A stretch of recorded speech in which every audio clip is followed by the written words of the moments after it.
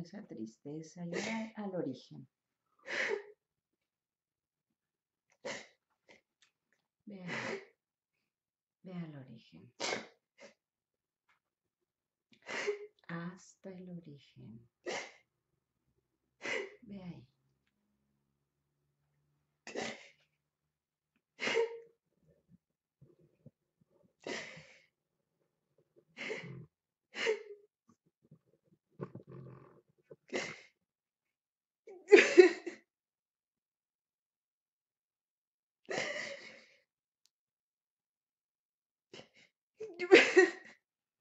Platícame, ¿qué sucedió?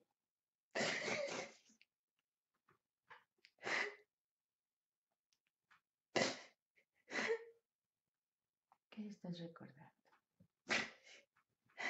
Que estoy en el cuarto con mi esposo y lo miro y siento dolor que me hace sentir. Y siento dolor. Que me hace sentir. Uh-huh.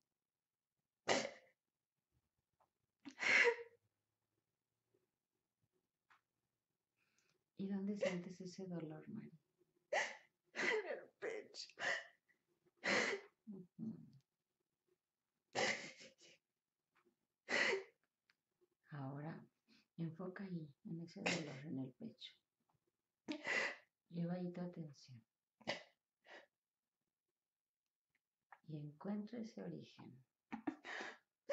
Que puede ir bien, pero bien profundo.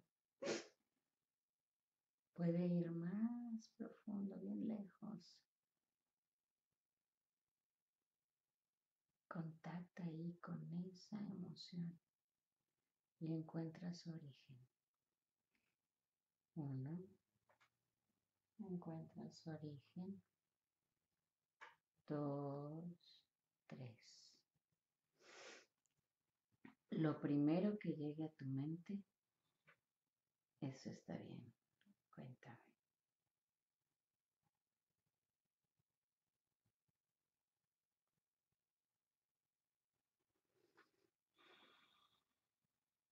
¿Qué llegó ahí?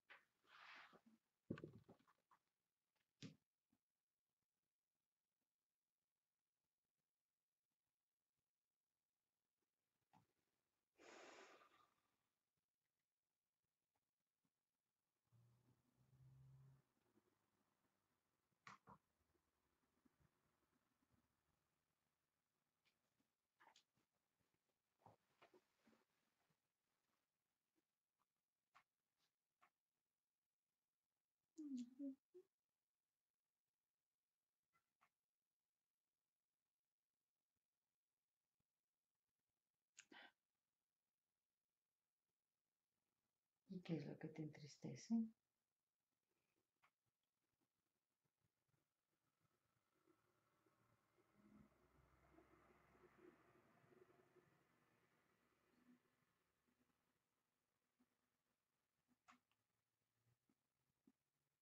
Solo siento dolor al verlo. Siento dolor al verlo.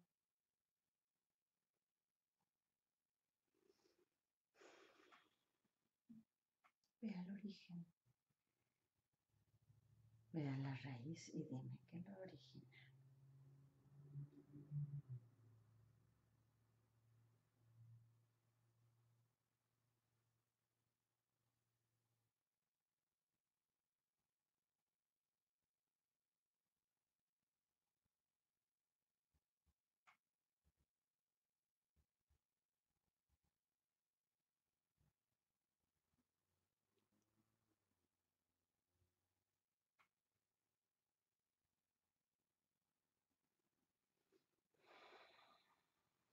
¿Qué pensamiento está ahí en tu mente, Mari?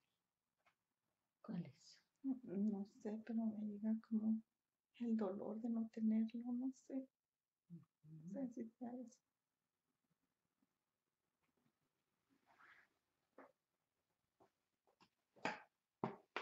Ve al origen.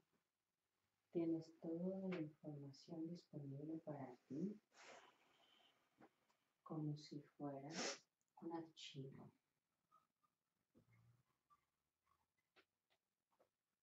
justo así, como si fuera un archivo.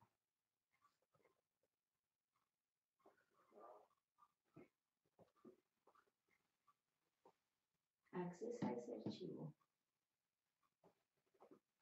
a esas carpetas y busca la causa.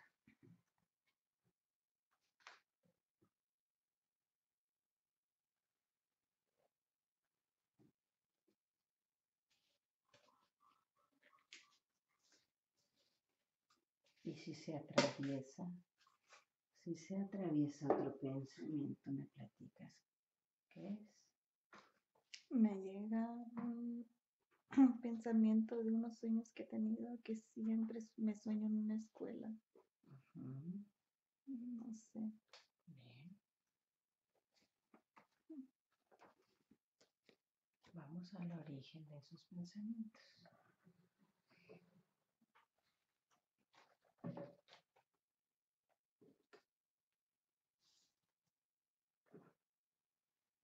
Uno, solo piensa en esos recuerdos, en esos pensamientos o en esos sueños. 2, 3, conéctate ahí en esos pensamientos.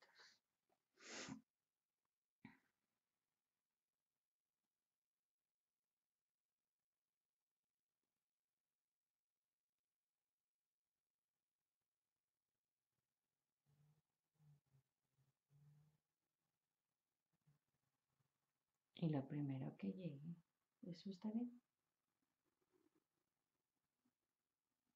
Me estoy imaginando, ¿verdad? Que me llega me siento, Ajá. abro un libro. Me siento, abro un libro. Dorado.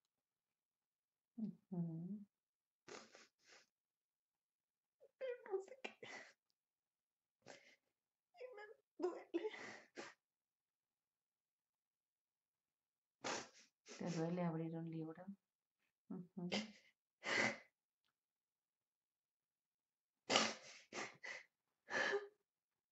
Pero siento todavía mi dolor.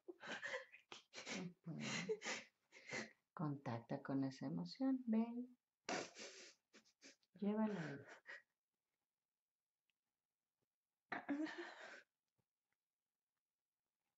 ¿Y dónde se origina? Viaja bien lejos, bien profundo. Viaja bien profundo. A través del tiempo y del espacio, Mario. No hay límite, no hay frontera, ve ahí. Tú descansas y tu espíritu hace el trabajo por ti.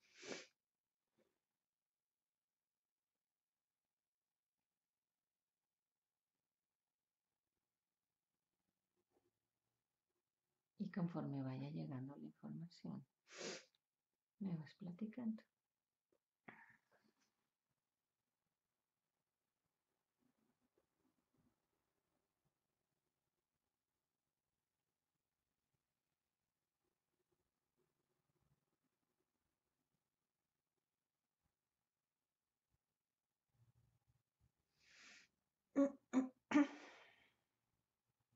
Sin analizar.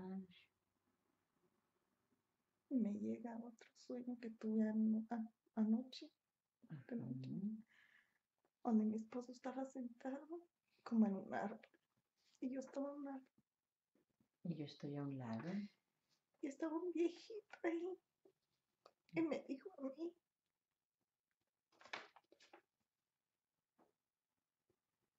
que le iba a ayudar a mi esposo. ¿Cómo? Que le iba a ayudar a mi esposo. Un viejito con pelo blanco. Y como una manta o algo así. O algún, no sé cómo decirlo, una bata blanca. Sí. Y me dijo, yo le voy a ayudar. Pero yo quería que me ayudara a mí. Sí. para quitarme lo que yo sentía. Para quitarme lo que yo Y mi sentía. esposo estaba sentado en el árbol, así como acostado, como dormido. Pero él estaba ayudando a él y no a mí. Y yo le quería decir que me ayudara a mí. No sé. Bien. Pero un viejito de pelo blanco. Ahora contáctate nuevamente ahí en ese sueño. A veces nuestro espíritu se comunica por medio de parábolas, nuestra mente también se comunica por medio de sueños. Sitúate ahí en ese sueño y permite que tu mente se comunique ahí por medio de parábolas o de sueños.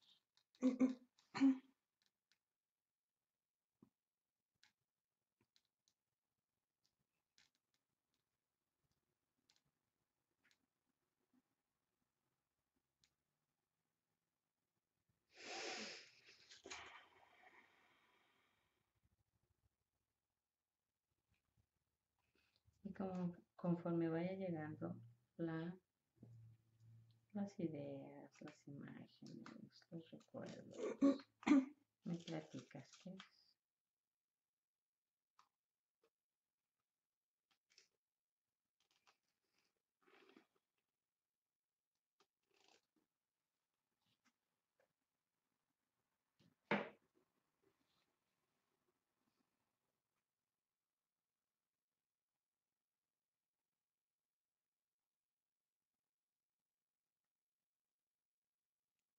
Voy a contar del 1 al 3 y lo primero que llegue a tu mente, me cuentas qué es. Lo primero que llegue.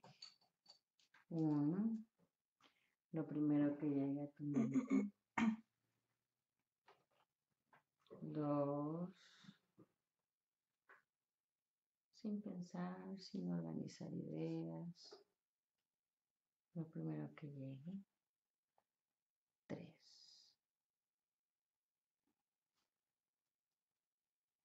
Me estoy imaginando que ya me siento ahí y le pregunto al viejito. Y le pregunto al viejito. Que qué le tiene que arreglar a mi esposo. Uh-huh. Me dice que su espíritu no está bien. Uh-huh.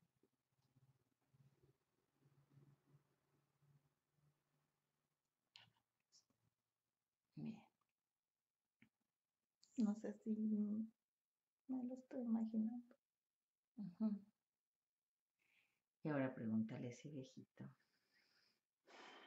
que si tu espíritu sí está bien.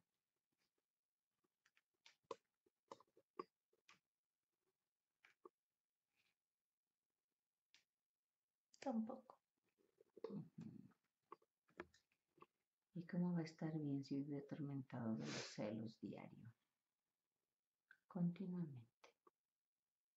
¿Cómo va a estar bien? Difícilmente, ¿cierto?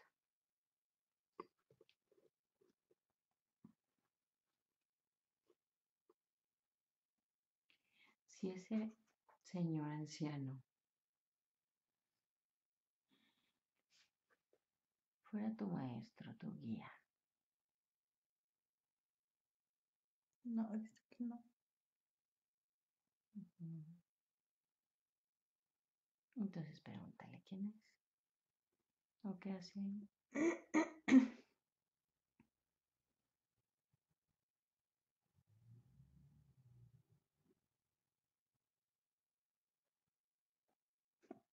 Lo primero que llegue.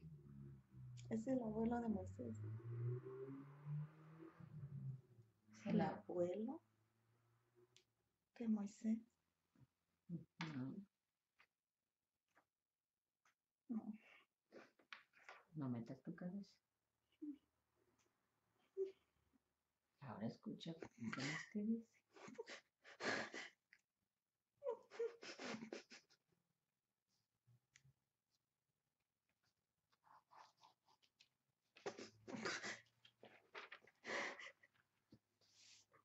Fluye, lo estás haciendo bien. Lo estás haciendo bien, fluye. ¿Qué te estoy diciendo? Que él necesita ayuda. Y que yo lo tengo que ayudar.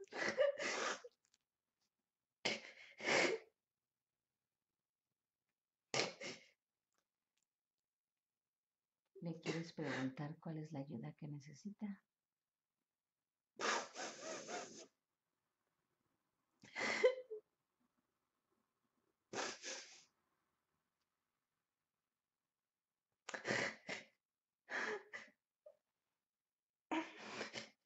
Permite que esa información llegue a tu corazón.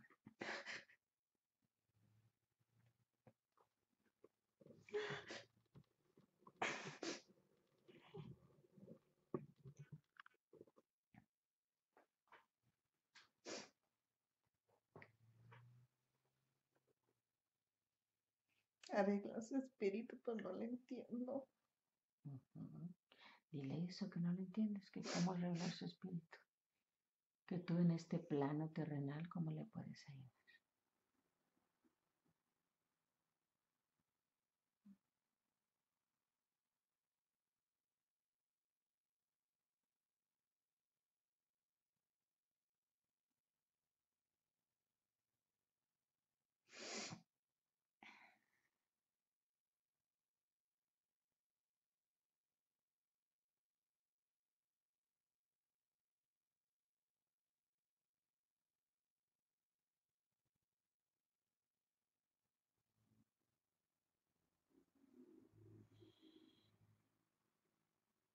No lo entiendo. Dile eso, dile que no lo entiendes. Que por favor te aclare. Como que me dice, no lo entiendo. Como que tiene un concepto equivocado de la religión o No metas tu cabeza, no lo analices. Platícame qué dice.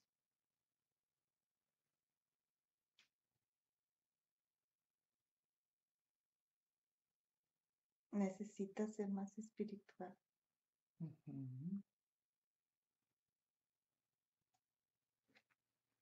¿Y qué más te dice? Yo le digo que él ya es espiritual, ya tiene la Virgen ahí, cree en Dios. Seguramente eso no es suficiente. Pero él me dice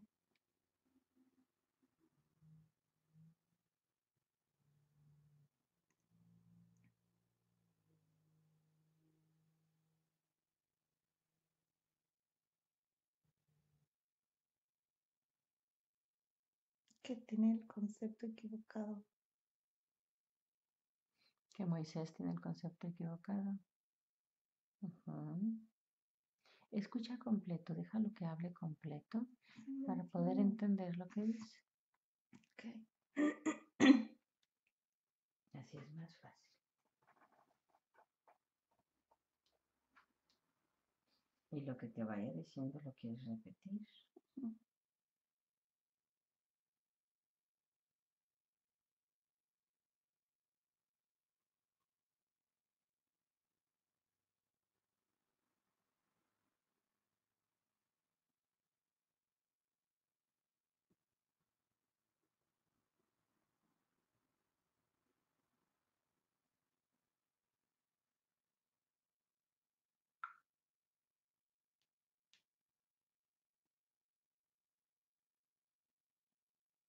Dice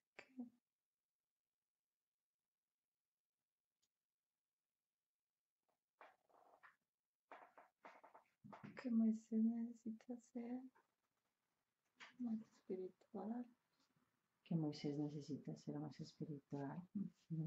desintoxicarse. Desintoxicarse.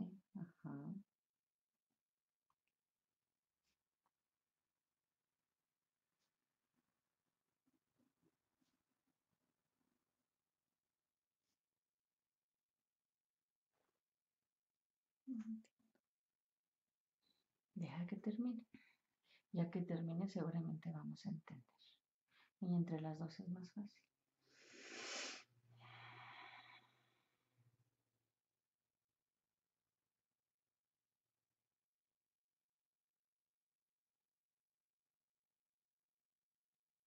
Que medite. Que medite.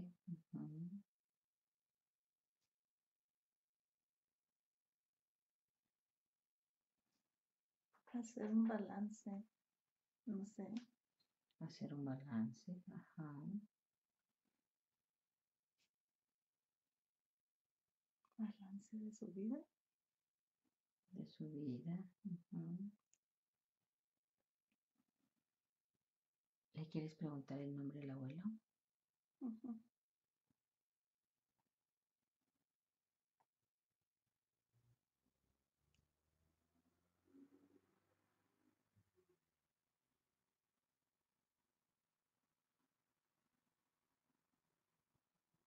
No lo sé. No me dice. Bien. Está bien.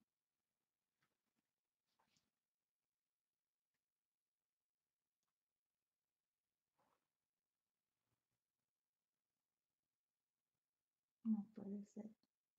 No metas tu cabeza. Y dime, ¿qué dice? Israel. Pero no es Israel. No metas tu cabeza.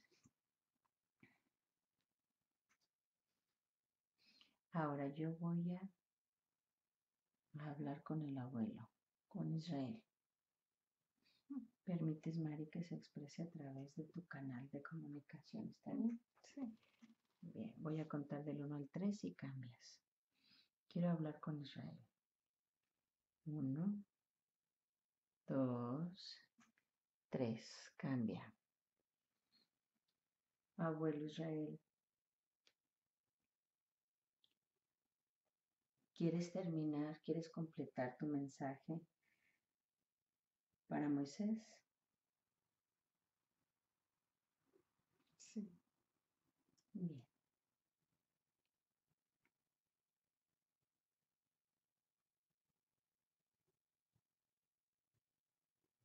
Yo escucho.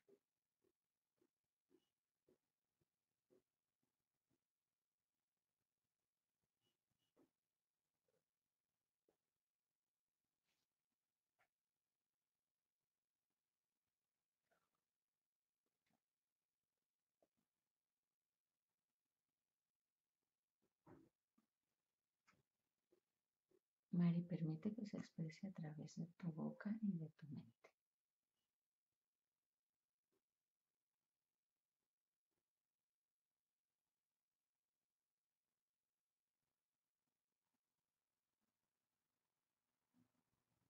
Él tiene que hacer un balance de su vida.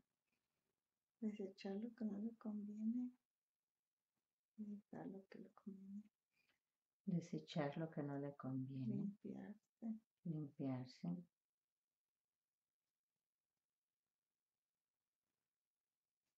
Desintoxicarse. Abuelo, ¿y por qué necesita hacer todo eso?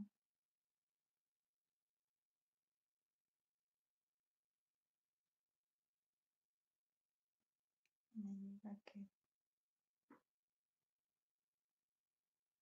el espíritu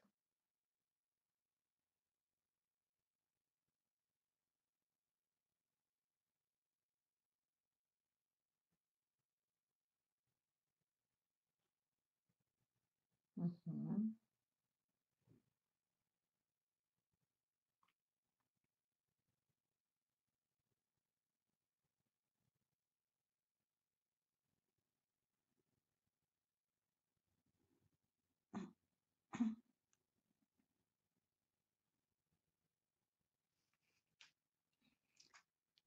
no siento que sea el abuelo. No sé, no sé. No sé si me lo estoy imaginando. Abuelo, ¿tú estás en la luz? Israel, ¿estás en la luz?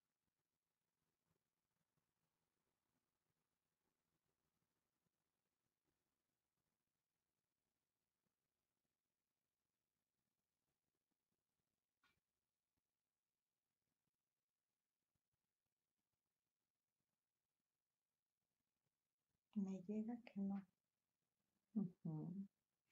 ¿Y por qué un ser que se encuentra en la oscuridad habla cosas tan bonitas? Habla de la espiritualidad, habla de desintoxicarse, de un balance en su vida, de todas esas cosas. Moisés, ¿me quieres hablar? ¿Quieres explicarme qué sucede?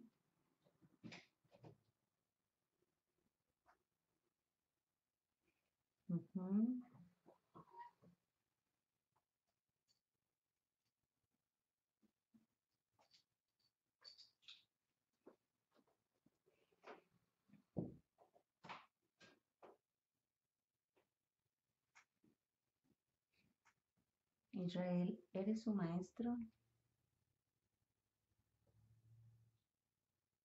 Dice que es el abuelo. Abuelo, solamente quiero asegurarme que estés en la luz.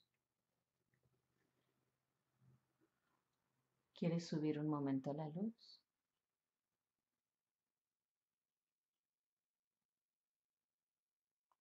Que no lo necesita. No lo necesito. Entonces, ¿me das completo el mensaje para Moisés?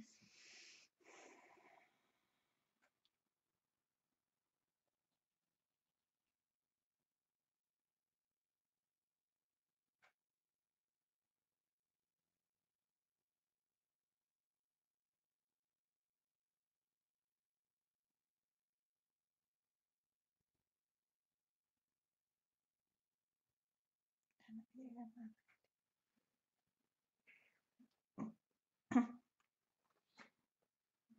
Israel, ¿y qué mensaje tienes para Mari?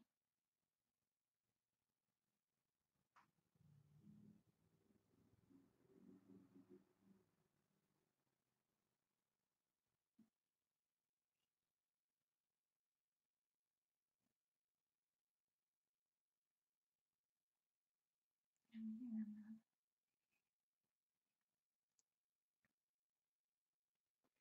Ahora pregúntale a Moisés si nos quiere decir algo más, sino para despedirnos.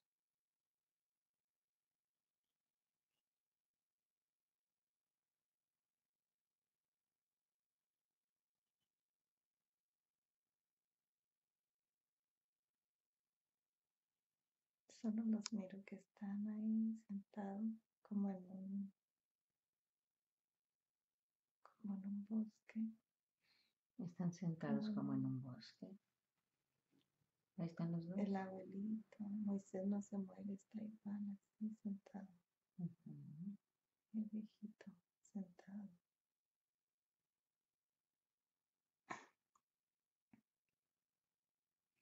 Si dejamos de razonar y te conectas con esa energía, posiblemente lleguen cosas buenas y positivas para ti, Mari. Conéctate ahí con esa energía, porque con carne o sin carne somos energía. Conéctate. El mensaje que está dando es bonito, entonces no hay de qué preocuparse.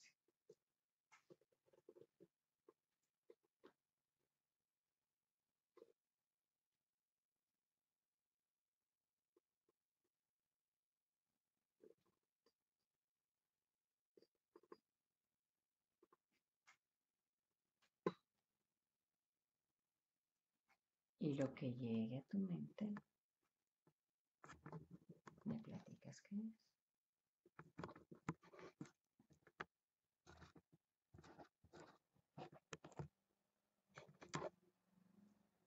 Mi espíritu, no sé. Mi espíritu. El viejito me dice que mi espíritu no está bien. Mi espíritu no está bien. No lo entiendo. Y por supuesto que no está bien, yo sí lo entiendo. Claro que no está bien. Un espíritu atormentado por los celos, por supuesto que no está bien. Permite que te siga diciendo. Ery, no sé si sea mi imaginación. Probablemente, pero deja de utilizar tu visite. Al fin y al cabo es algo bonito lo que está sucediendo. No es feo ni peligroso. Continúa.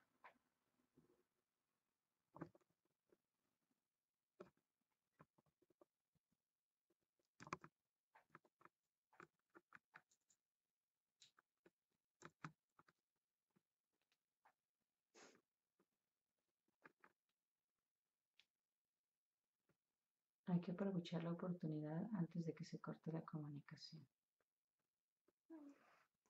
¿Qué te dice? Yo creo que es mi imaginación, pero ¿Qué te dice? debo ir al origen. Pregúntale al abuelo si te quiere llevar a ese origen.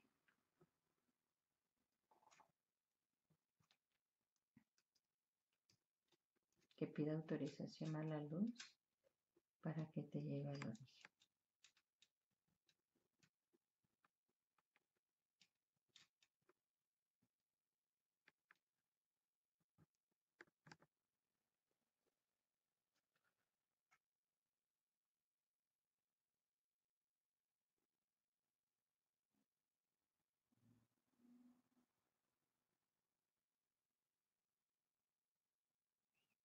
¿Ya autorizaron? Toma la mano del abuelo, del viejito. Y siente mi energía y yo también voy con ustedes. Dile que te lleve al origen.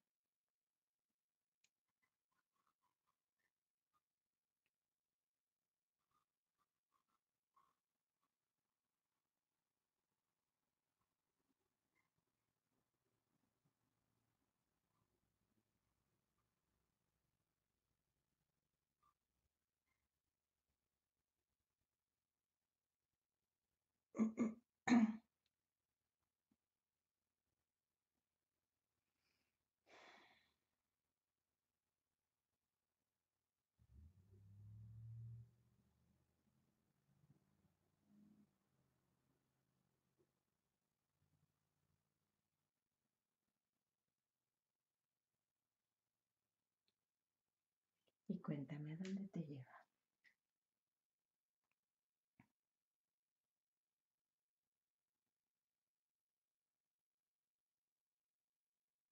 Miro que me agarra la mano, pero Dile que si quieres, sin resistencia. Yo te acompaño. Siente mi energía.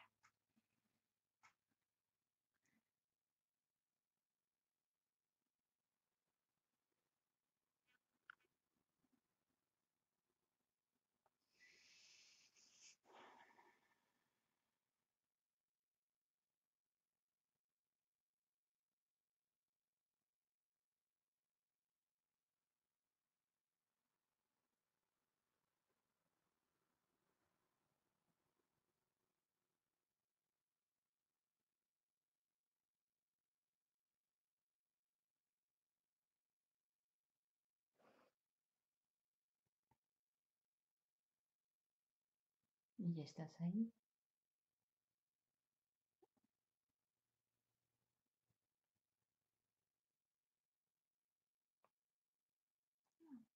Dile que si quieres.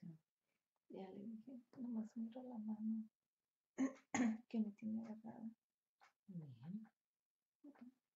Mentalmente avísale a tu ser de luz, a tu ángel custodio, en quien tú creas, como tú lo concibas. Y pídele que también te acompañe al origen. Ve allí con el abuelo.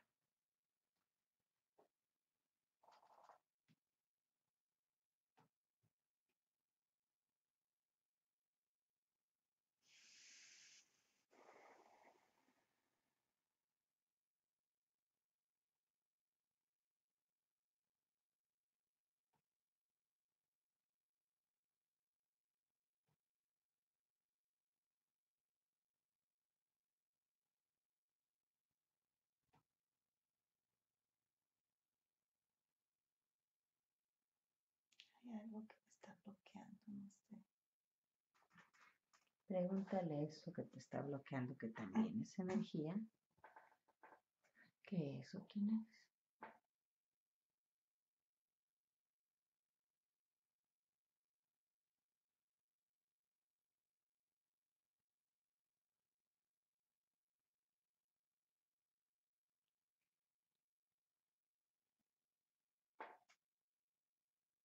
Hay algo que no me deja. Bien. ¿Ya le preguntaste qué es o quién es? ¿Y qué te dicen? Nomás en mi pensamiento me llega que no me va a dejar. Bien. Hermano, ¿hace cuánto tiempo estás ahí con Mari? ¿Por qué la acompañas? ¿Qué te gusta de ella?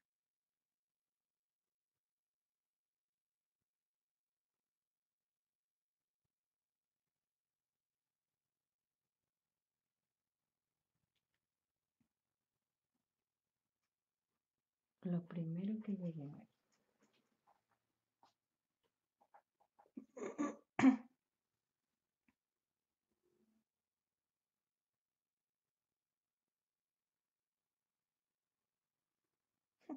Nomás me llega a mi mente que no me va a dejar.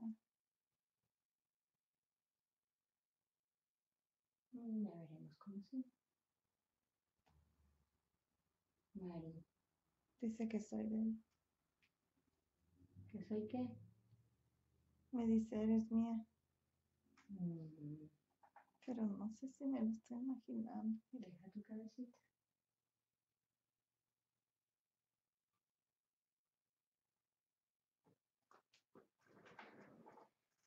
Hermano, ¿puedo saber tu nombre?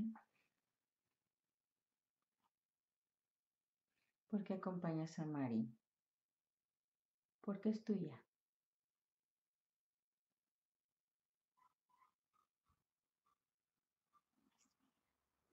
¿Y por qué es tuya? Yo no sabía que somos dueños de las almas. ¿Tú eres dueño?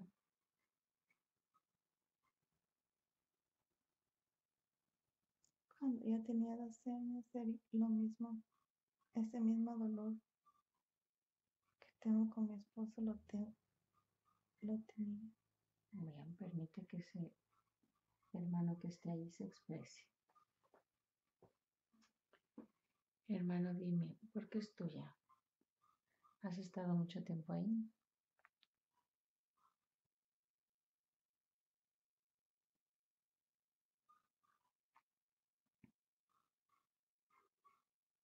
Lo primero que llegue sin razonarlo.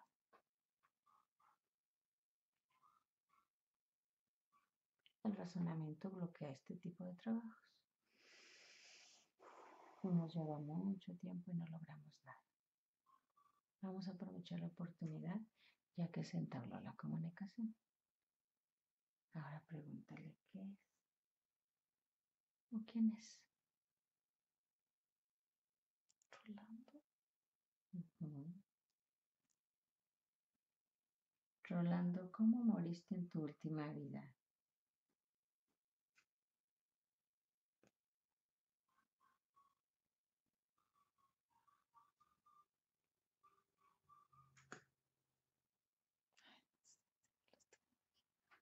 Deja tu cabeza.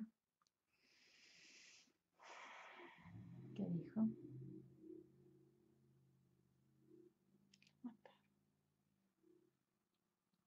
¿Cómo te mataron, Rolando?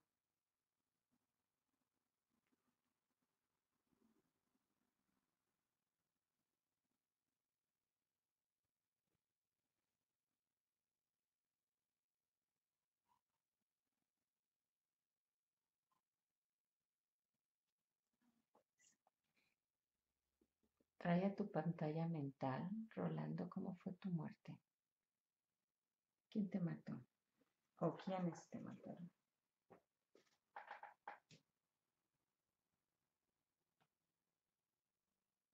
No recuerdo. Eso me imagino.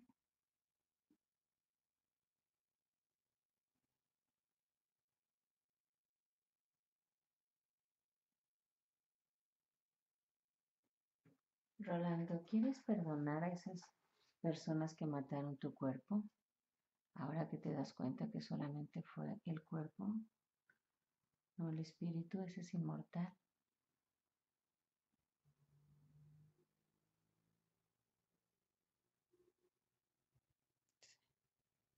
Bien, perdona a esos que mataron tu cuerpo.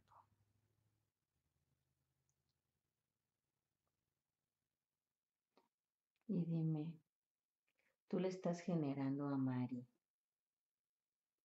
dolores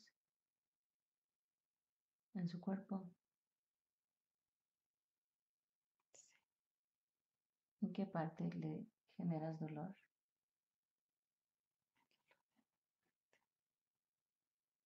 ¿Me hablas más fuerte? El pecho, el dolor de su muerte. Oh, sí, bien. Yo lamento mucho que haya sucedido eso, Rolando. Mari, ¿quieres poner amor ahí? Pon mucho amor para que sane ese dolor de su muerte. Pon mucho amor ahí. Rolando, ¿tú tenías hijos? ¿Esposo? Sí. Ujú. Una foto, Una una imagen. imagen Ajá. de una niña güerita, igual que yo cuando estaba chica. Pero esa niña tenía como que estaba celebrando un cumpleaños a los 3 años. Como a los 3 añitos. Ujú. Era rubia y yo era rubia cuando era chiquita y tal. Ajá.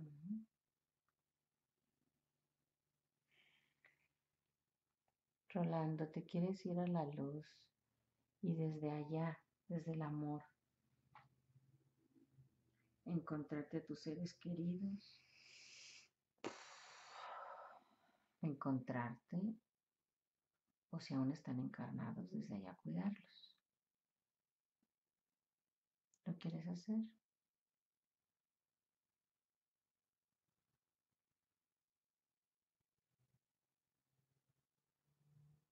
Dice que no. ¿Qué te detiene? ¿Qué te preocupa?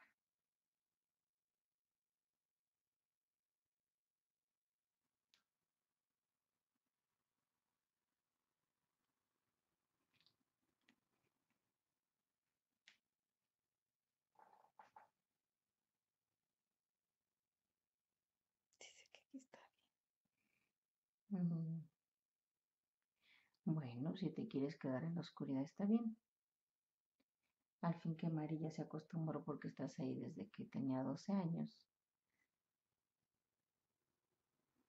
Cuando te vayas a lo mejor hasta extraña tu presencia. Y mientras tu familia ocupando de que la cuides, de que la aconsejes cosas lindas, de que veas cómo está tu hijita rubia, tú decides.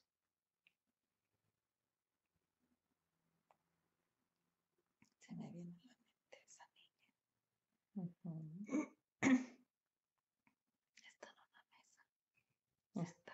Está en una mesa sentada. Rolando, ¿cómo se llama tu hijita?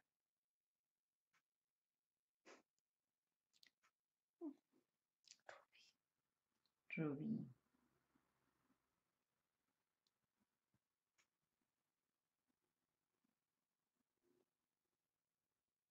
¿Qué sentiste ahí, Rolando?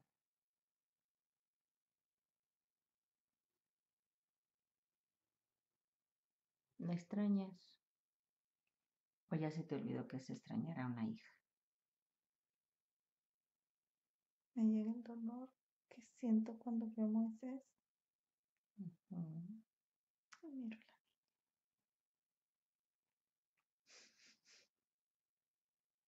Uh-huh. Abraza ese dolor, Mari.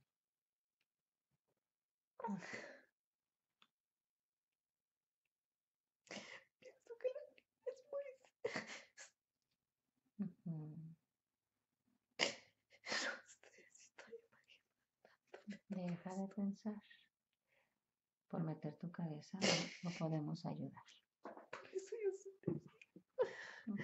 yo sentía el dolor de no tenerlo. No te das cuenta ahora. ¿Te das cuenta ahora?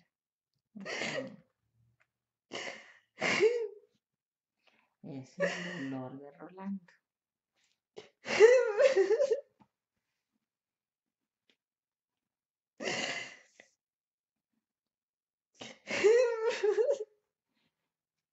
Rolando quiere ir a la luz. Ahí vas a poder abrazar a Rubí.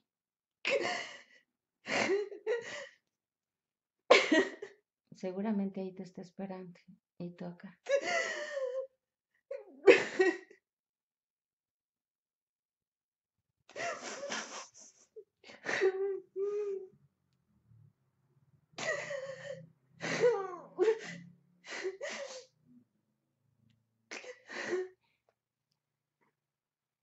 ¿Quieres subir un momento? Y regresas. Bien, solamente sube un momento. Pero no te vayas a quedar ahí. Regresas.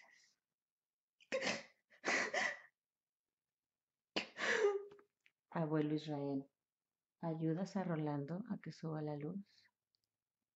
Que sí. Bien. Rolando, sube la luz, pero antes recoge todas tus energías de este cuerpo. Recoge todas tus energías de este cuerpo y sube a la luz solo un momento y regresa. María, entrégale ese dolor que no es tuyo, no te corresponde.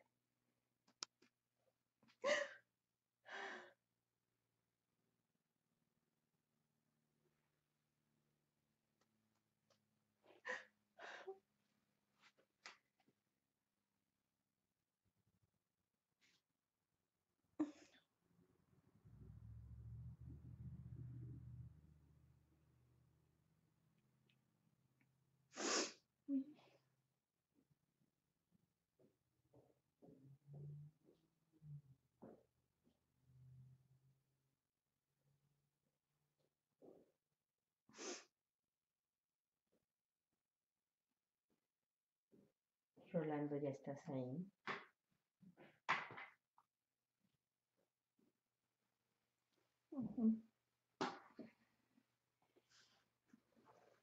Y dime qué se siente estar ahí en la luz.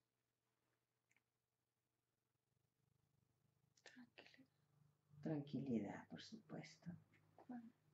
Paz. Y estar en la oscuridad, ¿qué se siente? Yo ya lo olvidé.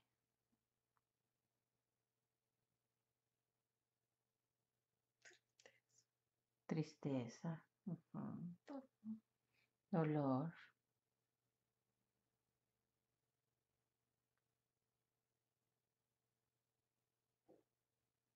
Rolando, revisa a ver a quién te encuentras de tu familia. Busca ahí.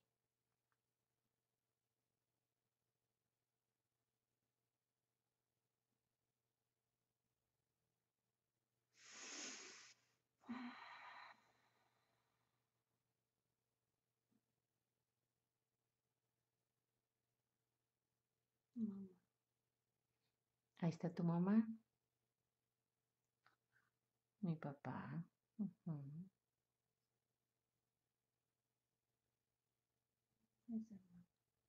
Mis hermanos. Y dime, Rolando, ¿en qué año moriste?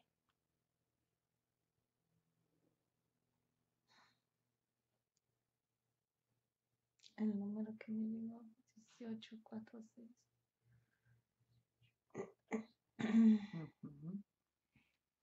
1846. Rolando, y dime, ¿está Rubí ahí?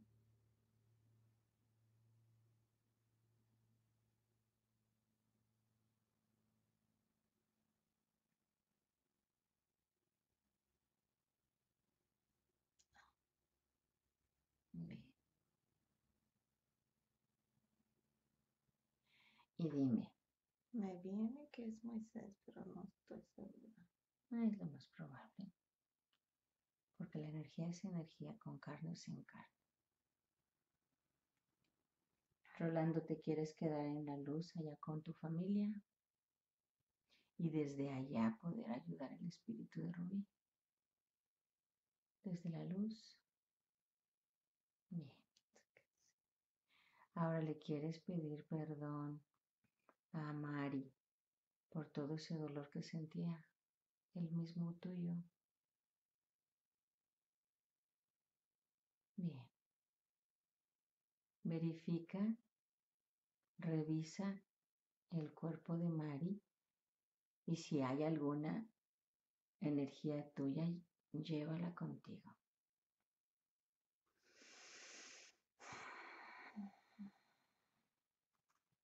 Mari, revisa si hubiera un vestigio pequeñito de dolor. Ese es de él, por su hijita.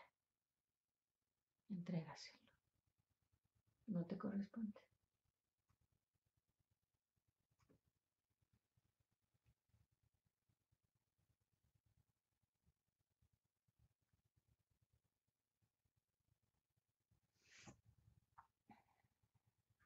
Y ahora, Rolando, ve en paz.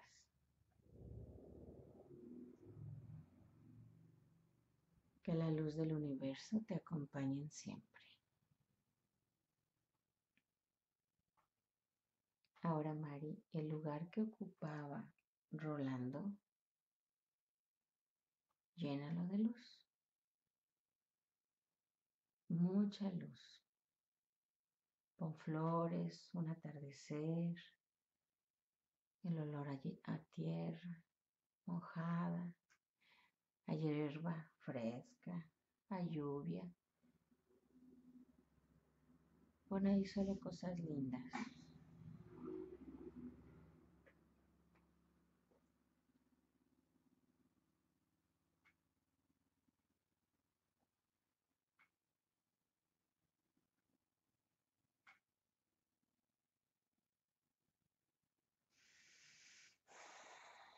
¿Perdonaste a Rolando por todo eso que hizo que sintieras?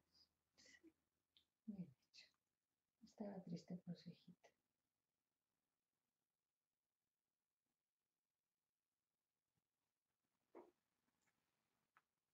Ahora toma la mano del abuelo. Y ahora ve qué te quiere mostrar. Y yo te acompaño.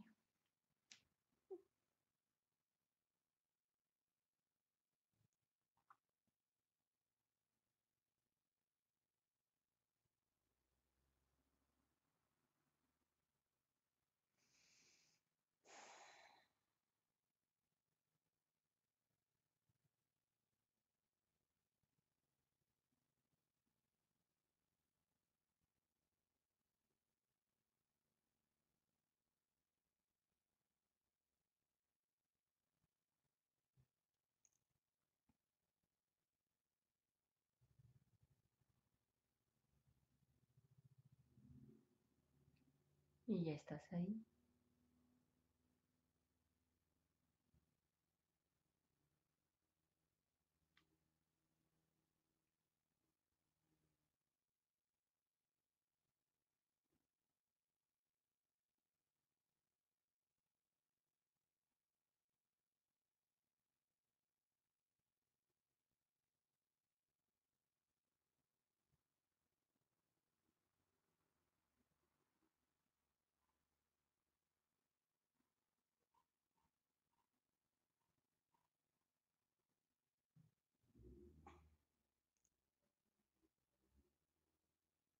Me llega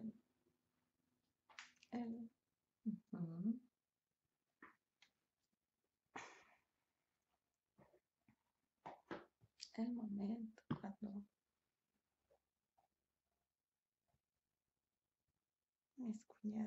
mis concuñas me llevaron a una tienda de ropa. Ajá. De niños. De niños. Yo traía a mi hijo más grande de la mano. Tenía 4 o 5 años. Y entramos a la tienda de niñas y una de ellas pasa por un vestidito tampón y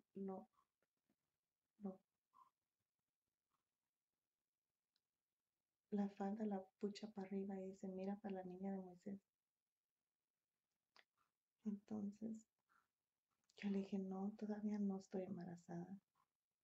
Y ella se enojó y me dijo, no seas mensa, ya tiene una por ahí. Y todos los papeles de la manutención le iban al trabajo. Todos sabemos, nomás usted se hace. Y eso me dolió. Me dolió. Ahí te enteraste de esa niña de Moisés.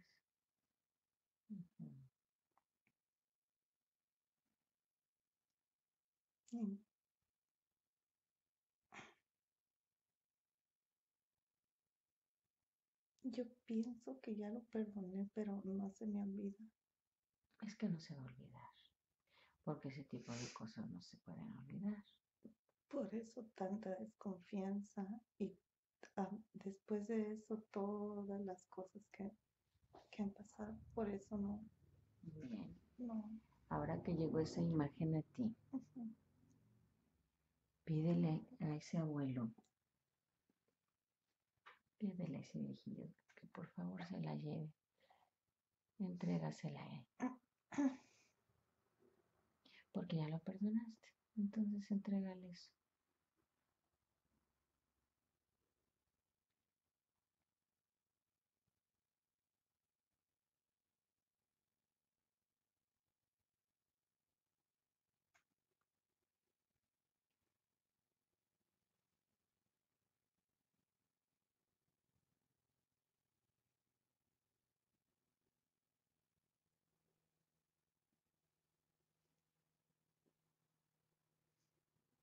Recordarlo tal vez, pero ya sin tanto dolor.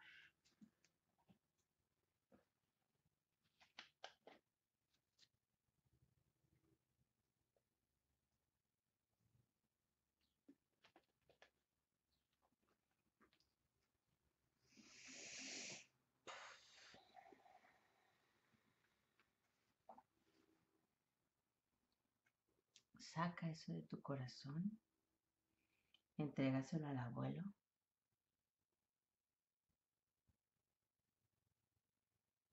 Y en ese espacio que quedó vacío ya sabes qué poner. Algo lindo. Podría ser una buena taza de café. Eso. Una buena compañía. Una tarde en la playa. Pon ahí algo bonito. El dolor ya no, ya son muchos años.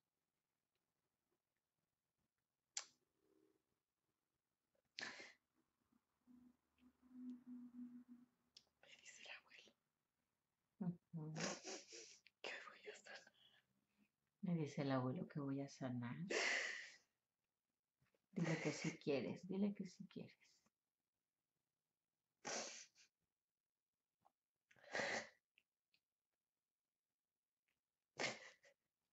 Abre tu corazón. Saca todo ese dolor ahí.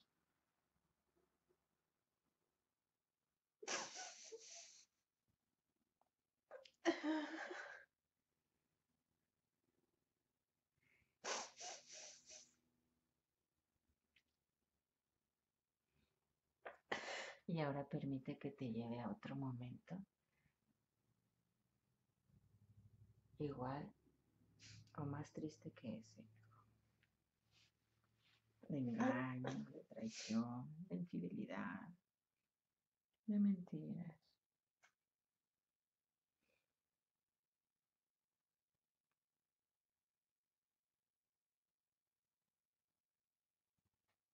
El abandono de mi mamá. El abandono de mamá. ¿Te das cuenta, Mari, cómo todo conjugado hace una pelotota de nieve? y cada vez agarra más cosas y cada vez se hace más grande y cada vez es más grande, aunque llegue. Y llega un momento en que ya no podemos controlar eso. ¿Quieres perdonar a mamá ese abandono? Porque a veces decimos, ya la perdoné, pero no es tan cierto del todo. Nadie nos enseñó a ser padres, aunque eso no es ninguna justificación. Siempre existe la alternativa de ser mejores, siempre. No vamos a justificar tampoco sus acciones. Simplemente pasó. ¿Perdonas a mamá? Dile al abuelo que sí.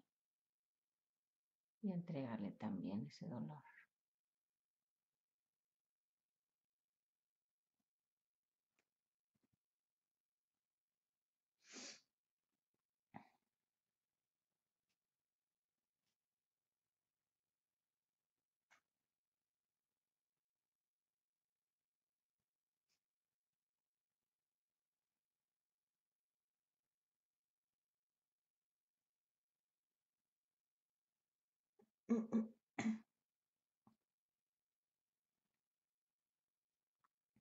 ¿Y qué te dice mamá? ¿O qué te dice el abuelo? Nada más está conmigo, agarrándome la mano. Maravilloso.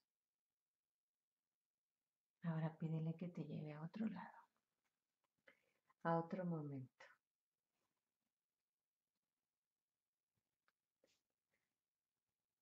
Igual de doloroso para sanar todo eso ya de una vez.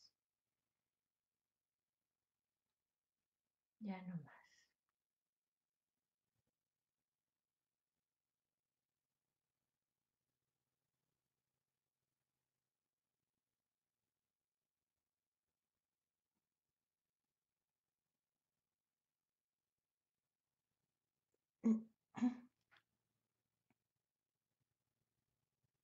Me llega lo mismo de la escuela. Sueño mucho eso y me llegó otra vez. Bien. Ahí hay algún mensaje. Conéctate ahí. Viaja a través del tiempo. Tu espíritu no tiene fronteras. No sabe de tiempos ni tampoco de límites. Ve ahí. Ubícate en ese lugar, en esa escuela.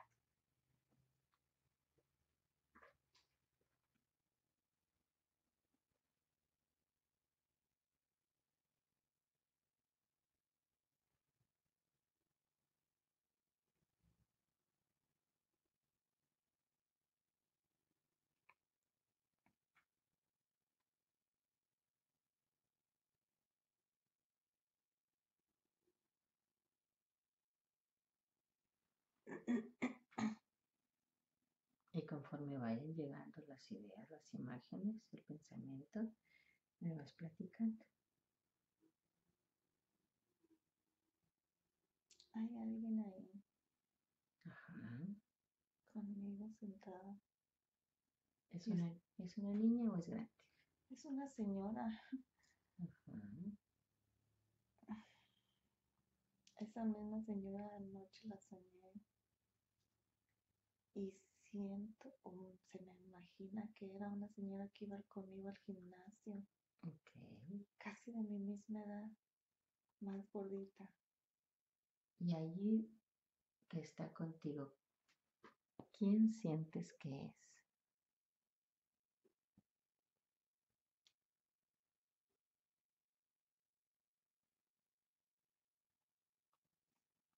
No, Bien, si yo no, creo que no metas tu cabeza, recuerda. dice que es mi hermana. Ok, es mi hermana. Bien. ¿Y cómo sientes que te llamas ahí?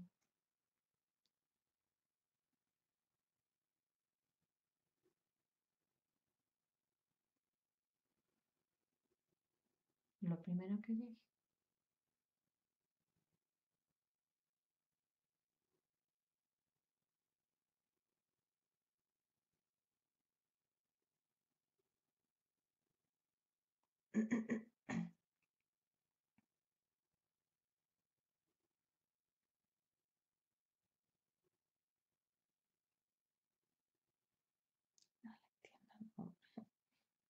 Lo puedes deletrear y yo lo anoto.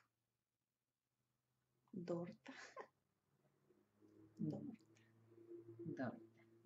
¿Y tu hermana ahí cómo se llama?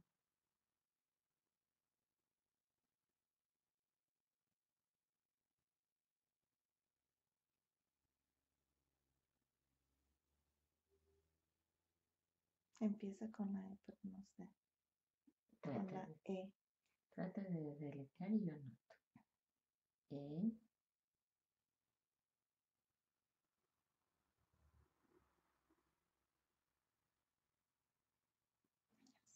Está bien. ¿Y por qué una hermana grande está contigo allá en la escuela?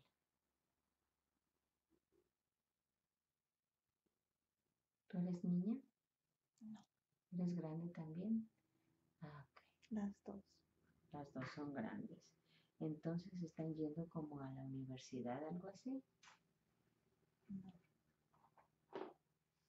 ¿Y qué hacen ahí en esa escuela? Ella me está enseñando algo que yo pedí. Algo que yo dije que quería. Como que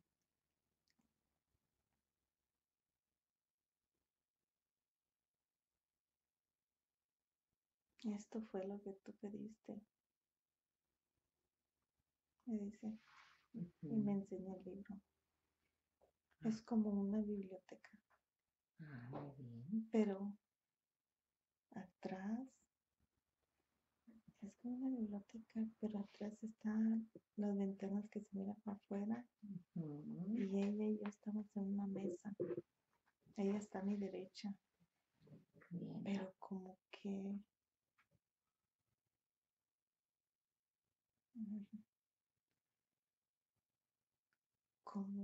brilla ella. Ah, qué bonito. Ahora enfócate en el libro. ¿Tú qué viste? Nomás lo miro abierto. Acércate y seguramente se van a ver ahí lo que dice. Revisa.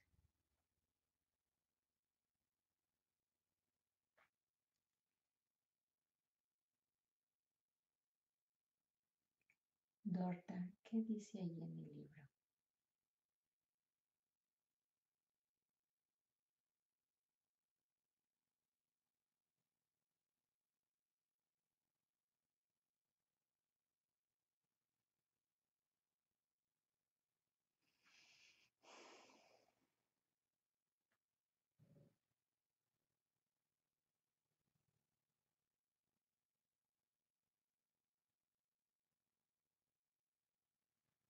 Dice que es, no sé si me lo estoy imaginando.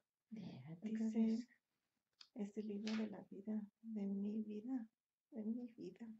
Es el libro de mi vida. Es lo que yo pedí. Ok. Y yo pedí mi vida así. Sí, tú pediste escoger. Tú pediste aprender algo y por eso estás aquí. ¿Pero qué es? Como yo pedí aprender algo y como todos. Ahora solamente pon atención ahí y revisa qué hay.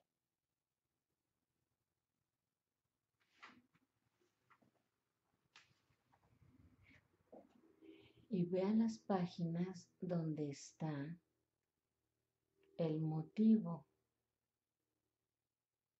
¿Cuál es la lección que vienes a aprender a esta vida, a este plano? ¿Ya estás ahí?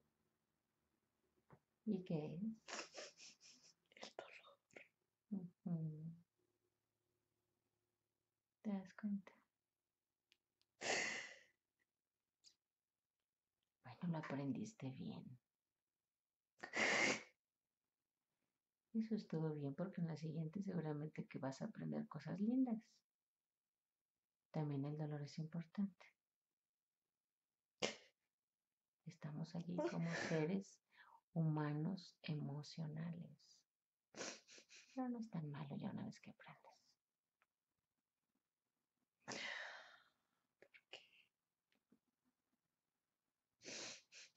Dorta, es para qué escogí sentir el dolor. ¿Para qué? Busca ahí en esas hojas. ¿Para qué?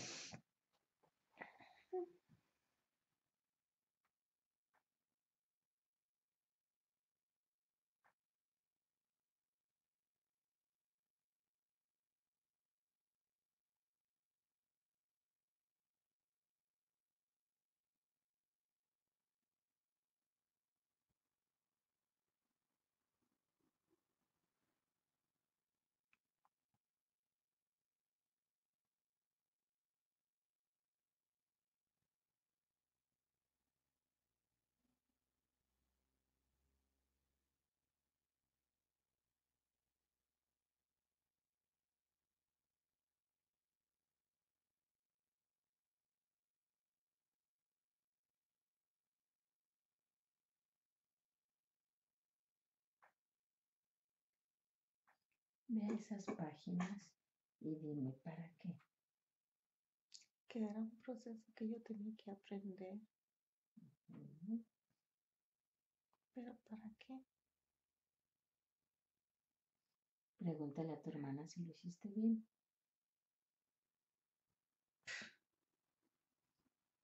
Me dice que todavía me falta.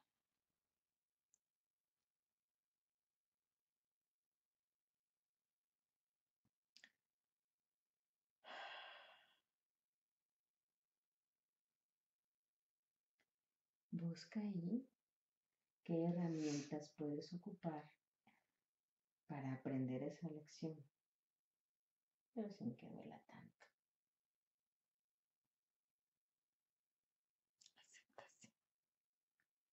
Aceptación.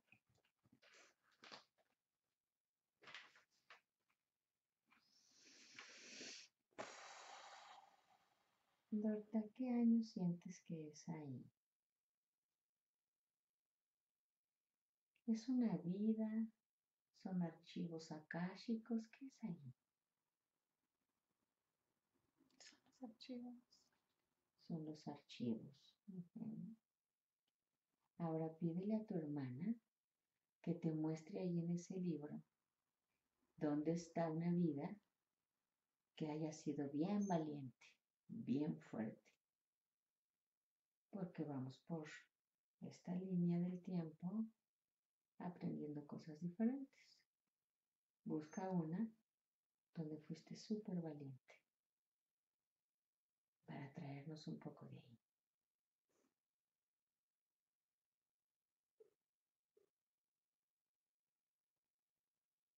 Me miro como romano. Soy un romano. Con unos pares guaraches hasta arriba. Con unos guaraches hasta arriba. Como sandalias. Más Con no. cintas. Sí. Ajá, bien.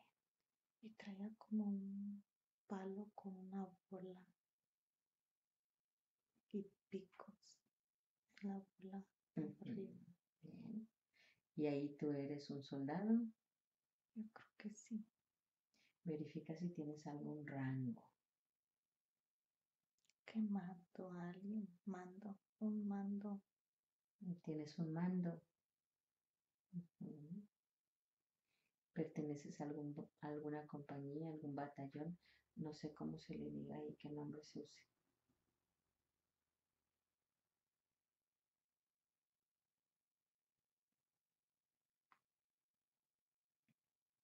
¿Eres estratega? Nomás miro la imagen. Bien. Ahora, de ese corazón, de ese espíritu en esa vida, tráete un poco de esa fortaleza. De hecho, yo tengo el carácter así. ¿Te das cuenta? Mandona. Bien fuerte. Bien fuerte. Entonces, mira qué bonito. Por un lado tienes un carácter bien fuerte y mandón, y por otro lado veniste a aprender el dolor. ¿Te das cuenta? Por eso es ese carácter. Porque Porque si fueras toda debilucha, pues no podrías con tanto dolor. Me llega equilibrio. ¿Te das cuenta? Ujú. Ahora te das cuenta. Bien.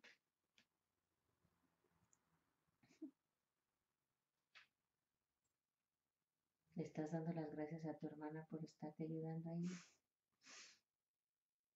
Bien. Ahora hojea ese libro y busca una vida donde fuiste bien pacífica, bien amorosa, desapegada totalmente de las cosas. Búscala ahí. Mira una hoja que dice esperanza, pero no sé. Ujú. Ahora dale la vuelta. Vamos a ver qué hay.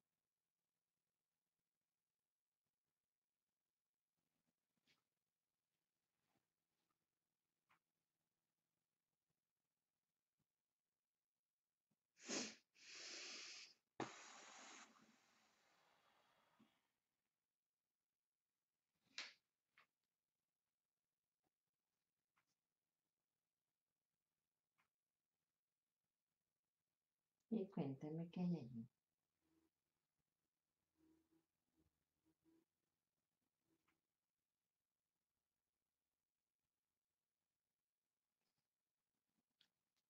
No sé si es mi bueno, ya ni voy a decir que mi Sí, ya no digas imaginación. porque se va a cortar todo el trabajo tan bonito. Miro como una casita de palo, Mira una casita de palo. como bien viejita, como de muchos años atrás, como un Una cabin, como una cabaña, algo así. es una época vieja. Ruf. Ok, Ujú. bien. Todo es viejo. Ahora visualízate ahí. Como que hay una señora tendiendo ropa, algo así. Viejita, como con un... No tan viejita, Ujú. como mi edad. Ajá. Y trae como un... ah, como que es como Ujú. irlandesa, algo así, pero trae como una pañoleta, pero larga. No Ajá. sé, como agarrada de una pañoleta, pero como, no sé, algo raro. Observa sus zapatos, a ver si sus zapatos te dan un dato de en qué lugar está, en qué país. Sí, son de madera, con un pico. Entonces es holandesa, Ah, ¿verdad? yo creo. Bien. ¿Y esa mujer eres tú? Yo creo que sí. Bien, No estoy segura. está bien.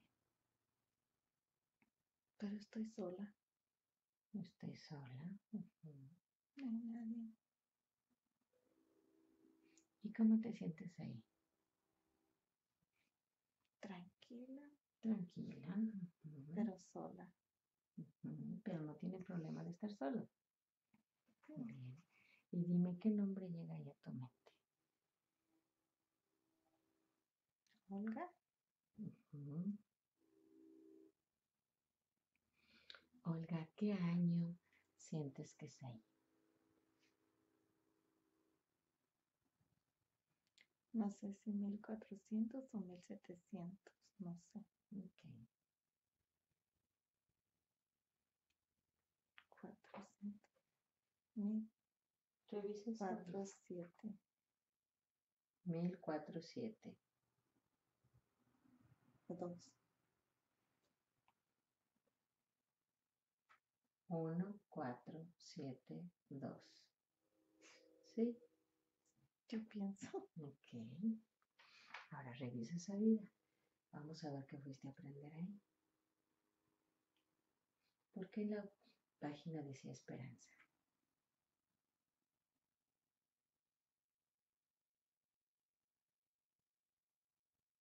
siento como que ella quería familia, nunca la tuvo. Ella quería familia y no la tuvo. Y ella tiene la misma humildad que yo tengo. Y por eso el miedo de perder a mis hijos y la soledad. Eso es. Porque ella quiere una familia y yo la tengo. Y de ahí viene el miedo de perder a tus hijos. Sí. De la vida de Olga. ¿Te das cuenta? Ahora que te das cuenta, ¿quieres soltar ese miedo? Ya no hace falta. Permite que siga. Suéltalo.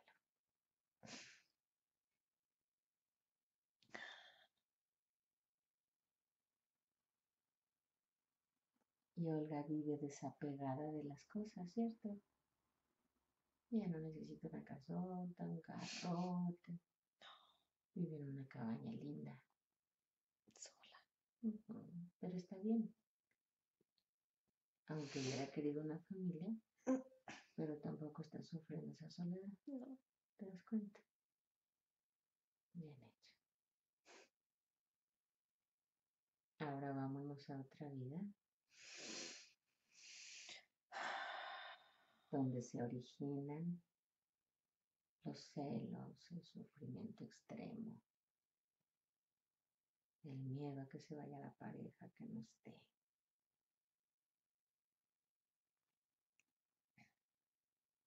Dile a tu hermana que te enseñe.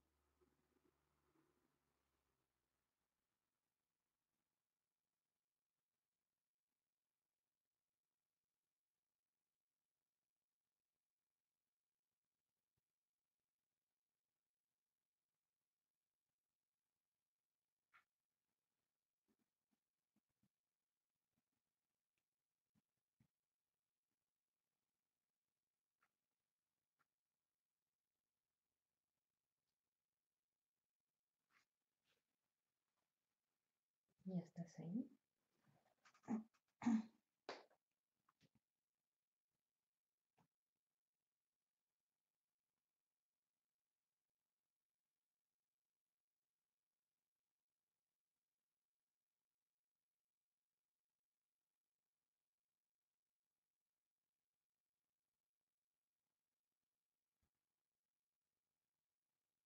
Pregúntale a tu hermana si esa sensación se debe a Rolando o es experiencia de otra vida. Busca ahí en tu libro.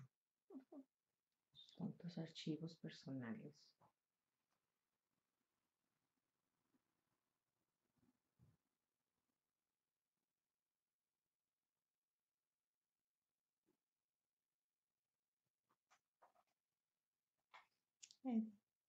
Me llega como. Me está diciendo que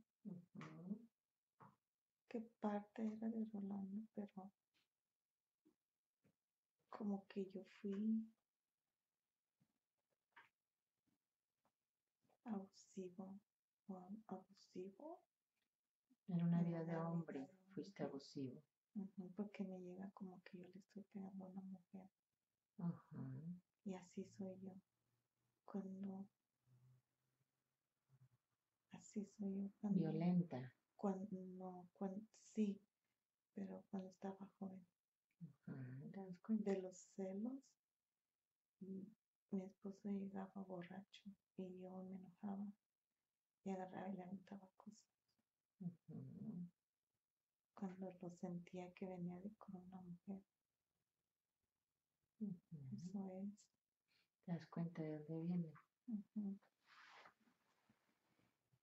Ahora que te das cuenta que esa también fue otra interpretación, que fue otro papel que escogiste aprender en ese teatro de la vida. Ya lo soltamos, Mari. Sí, ya no quiero sentir eso. Suelta, ya no necesitas eso.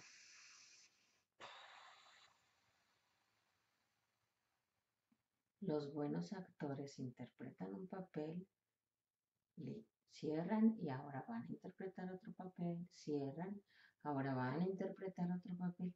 No andan llevando sus diferentes personajes todos juntos. Entonces no serían tan buenos. Entonces tú haces lo mismo. Listo.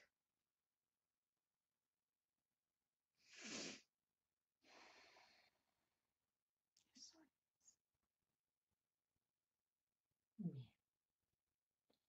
Ahora pregúntele a tu hermana qué es lo último que te falta por saber.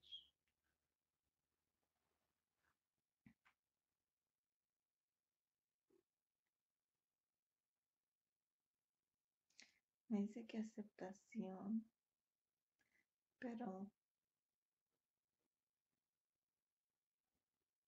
siento como que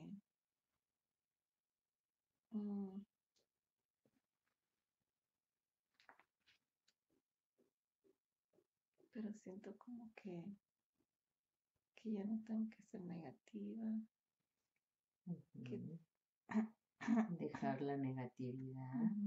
Sí. creer en mí misma. Creer en mí mismo.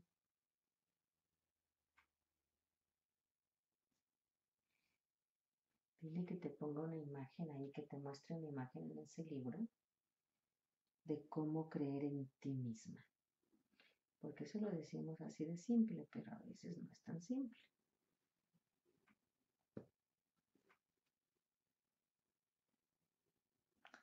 En mi pecho, ella me enseña una luz grande, grande, grande, grande.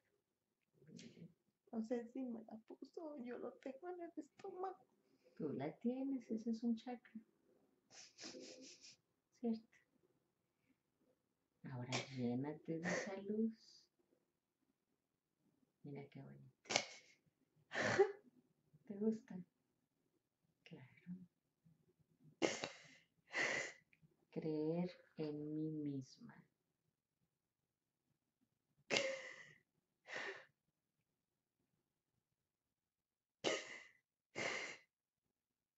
¿Te sientes feliz? Llénate de esa luz. Me dice que yo soy única. Ajá. Que me quiere mucho. Tú también la quieres, ¿verdad que sí? Ahora que te muestre la imagen en esta vida, ¿está presente?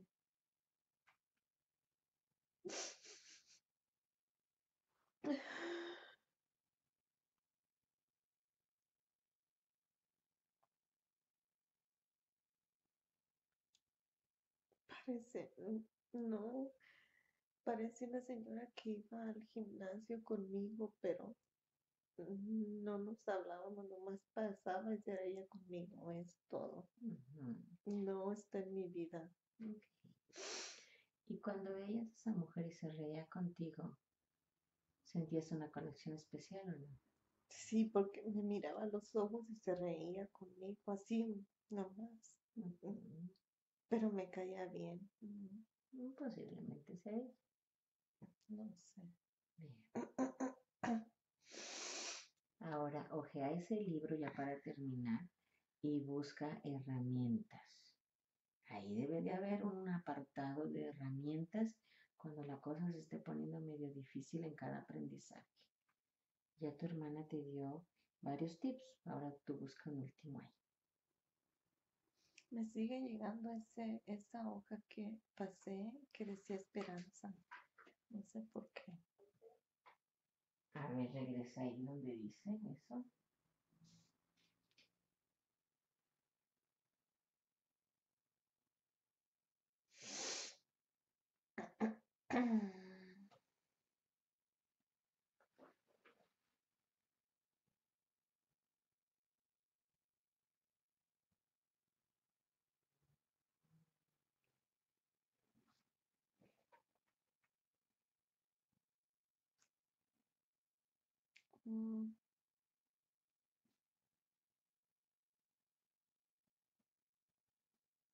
Nomás dice que esperanza porque ya vamos a estar juntas. Y dice que valor y fe. Y me muestra mi luz. La que me dio ella o la tengo, no sé. La del plexo solar. En el estómago. Okay. Y ríe, me sonríe. ¿Está contenta? Que ya me falta poco, no sé. Bien. Ahora ve a los inicios de ese libro ya para terminar y busca de dónde vienen.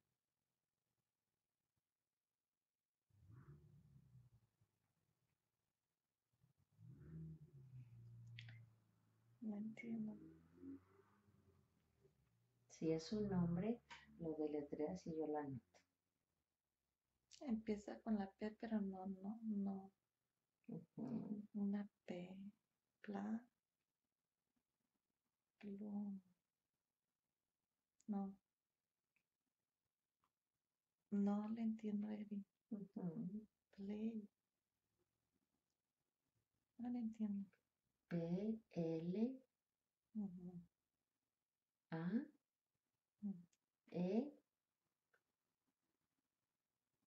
Play. Pleiades. Pronúnciale un poco más fuerte que yo creo que ya sé dónde. Y. Play.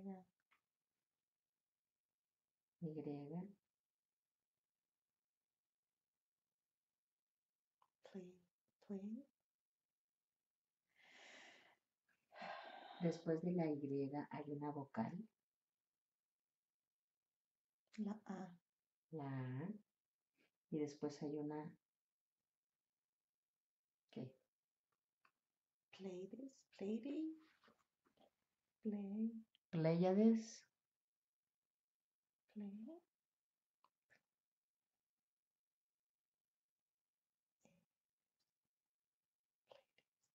Pleiades. Sin leerlo en inglés. Es.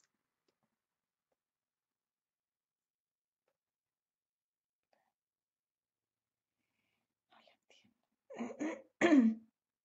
Pleiades. Pléyades. No sé si está en español o en inglés. Pleiades. Está en español. Pleiades. Ahora verifica si en esa página está la imagen de tu familia estelar.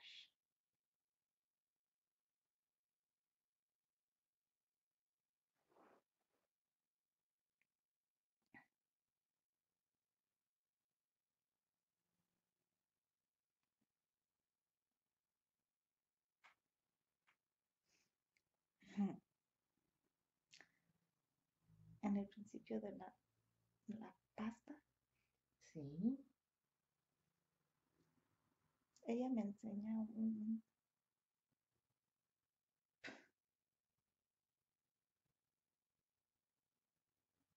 un señor, pero parece...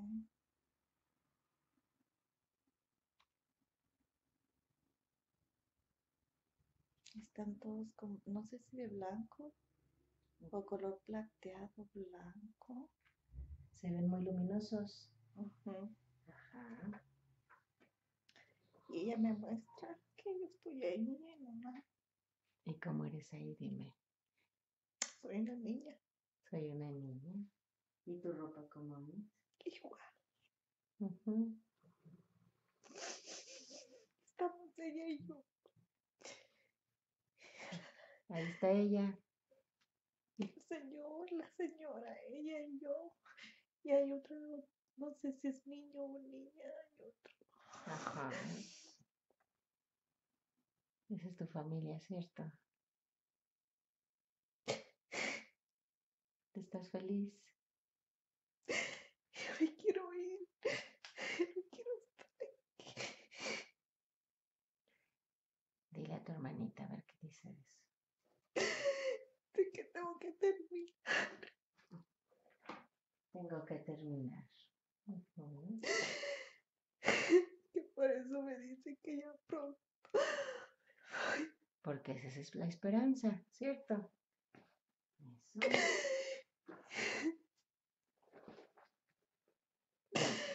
Pregúntale si estás haciendo un buen trabajo. Dice que sí. Sí, mira, ¿te das cuenta? Y yo le digo a mi esposo también que aún no quiero volver aquí. Cuando yo me muera, yo no quiero regresar. Posiblemente ya terminó el aprendizaje y ya te vas con tu familia estelar. No me entiendo por qué le digo así a mi esposo que no me gusta estar aquí. Que mucho dolor. Ya sé por qué. Ahora te das cuenta por qué. Bien. Y dime de esa familia, ¿cómo es su piel, su cara? Son blancos. Son blancos. Como casi la piel es igual que el como traje que tienen blancos. Blancos. Como con brillo, ¿no? Como con brillo. ¿Y su ropa es larga?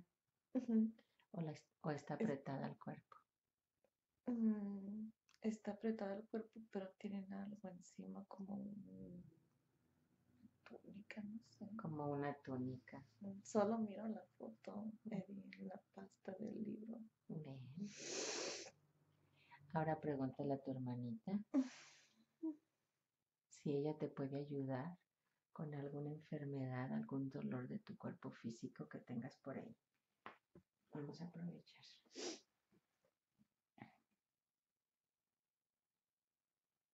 Dice que me va a ayudar con el dolor del corazón. Eso es maravilloso. Es la mejor ayuda que pudiste recibir.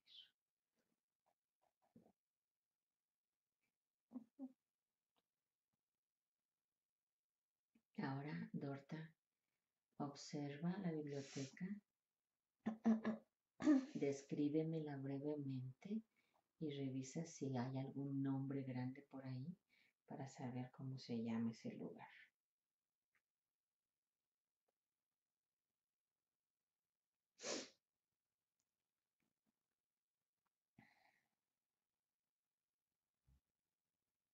No miro ningún letrero. Descríbeme cómo es ese lugar. Son mesas largas con sillas normales. Mesas largas con sillas normales. Y como estantes grandes. No estantes como en las bibliotecas. Anaqueles. Ajá. Repisas. ¿Y con los libros? Muchos libros. ¿Qué aspecto tienen los libros?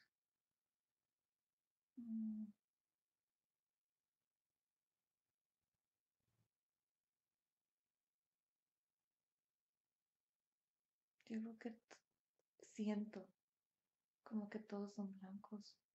Ok, bien. Pero de la ventana donde se mira para afuera entra mucha luz. Bonito. Excelente. Eso era que yo siempre soñaba escuelas. Y eso era. Eso era, estabas recordando la biblioteca. Siempre al mismo lugar. Pregúntale a tu hermana cómo se llama ese lugar.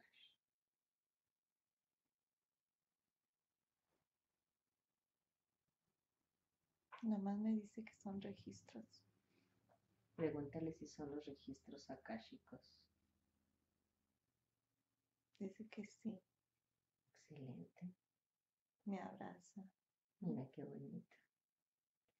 Y ahí en ese libro, por pura curiosidad mía, nada más por estar aquí en el chisme, que me parece algo sumamente interesante, Mari. ¿Tú y yo aparecemos ahí?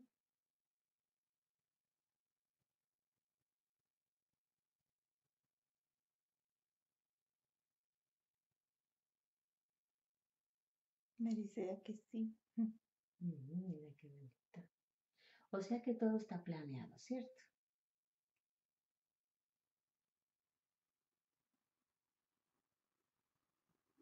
Sí, ¿Te das cuenta? que yo lo pedí. Ujú. Y seguramente yo también lo pedí. Ujú. No me dice nada, nomás se ríe. Ujú. Sonríe, no se ríe. Sí, porque yo sonríe. ya ando metiéndome en cosas que no debo. Ahora, solamente darle las gracias a tu hermana. Me dice algo de ti, pero no. No.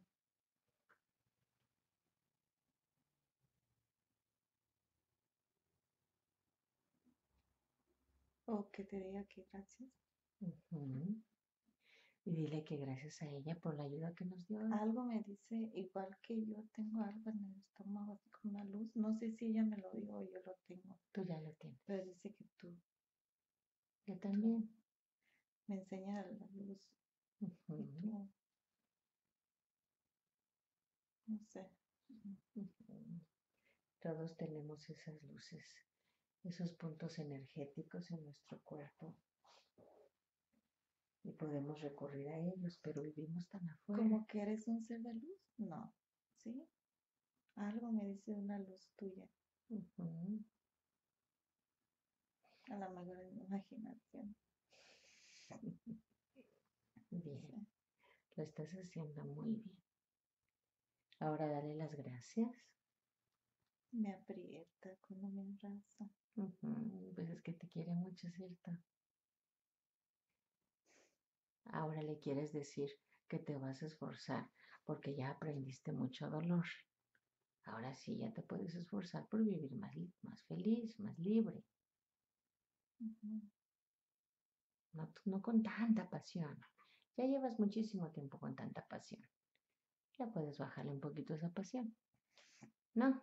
Dice que me va a ayudar con eso. Ah, bueno, excelente. Yo le pedí a Dios anoche que Ujú. me quitara el apego a mi esposo y me dice que me va a ayudar así, con eso. ¿Te das cuenta? Mira qué bonita.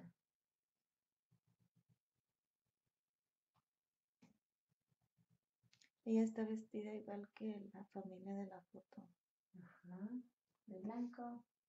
Ujú. Eso, muy bien. Y tiene el pelo dorado. Se ve linda. Ujú. Bien. Ahora pregúntale si ella puede y quiere balancear tus chakras y equilibrar energías.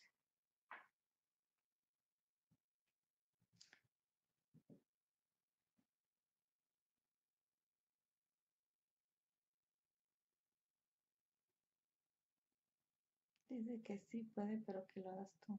Bien, entonces yo lo hago con mucho gusto. ¿Ya recordaste su nombre?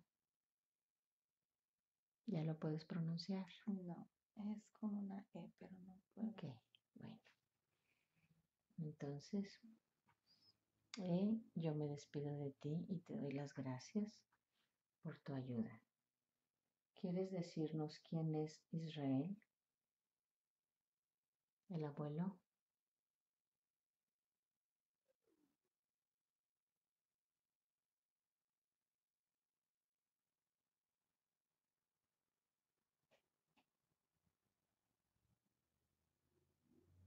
Mamá dice que es un guía, un ser de luz, pero no Maravilloso. me dice si es el abuelo. Ujú. Él también está vestido con una túnica blanca, Ery, Igual que los de la foto. ¿Te das cuenta? Qué bonito. pero tiene una blanco.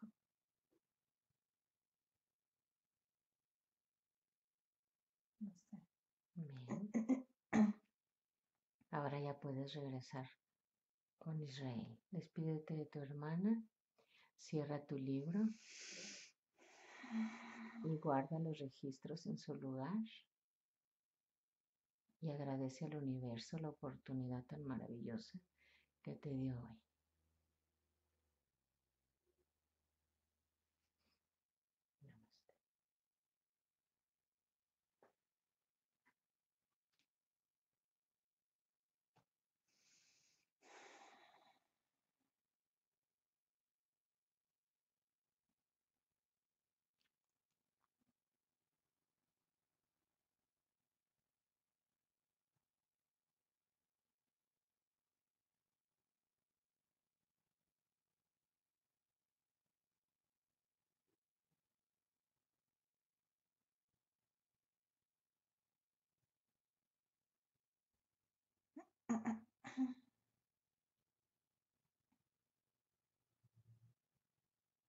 como que me dolió un poquito la cabeza.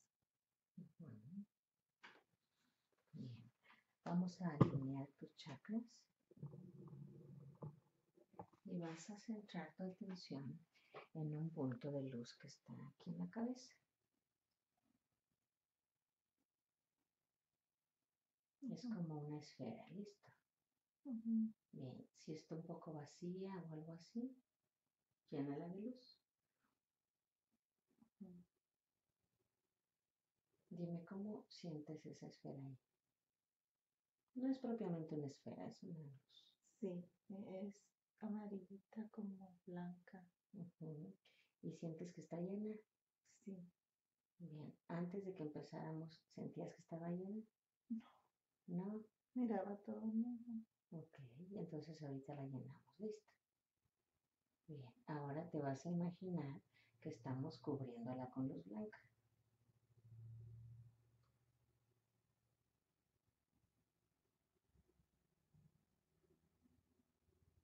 ¿Listo?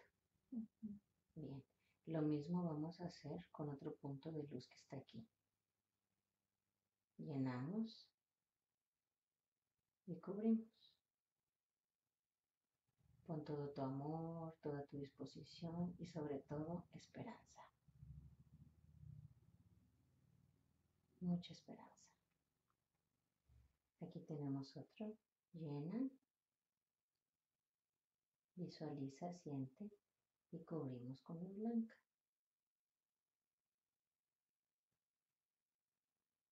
Llena y cubrimos con luz blanca. Llena.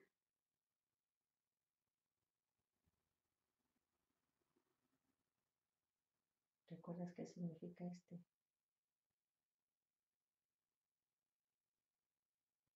¿Qué significa? Plexo solar. Creer en mí misma. Bien. Aquí tenemos otro. Llena y cubre. Y a la altura de los genitales, Mari, también hay otro. Bueno, hay muchísimos más, pero bueno, vamos a alinear esos. Llena y cubre. Y ahora pídele a Moisés que por favor, no a Moisés no, a Israel. Pídele que por favor te traiga de regreso.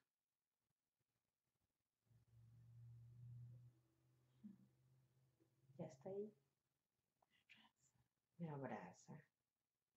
Mira qué bonito.